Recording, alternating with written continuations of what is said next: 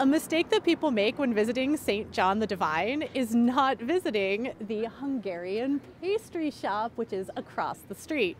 You can see it's very popular. Let's look inside. The area around St. John the Divine used to have several Hungarian shops, which served the Hungarian community that called this neighborhood home.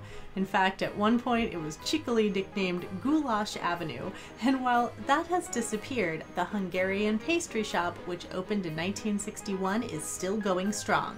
It was sold to Greek immigrants who loved the pastries and who worked alongside the original owners to maintain and perfect the recipes. The Hungarian pastry shop is a New York institution and an absolute must if you're near 110th Street. I strongly recommend the flourless chocolate cake. For more NYC, follow me.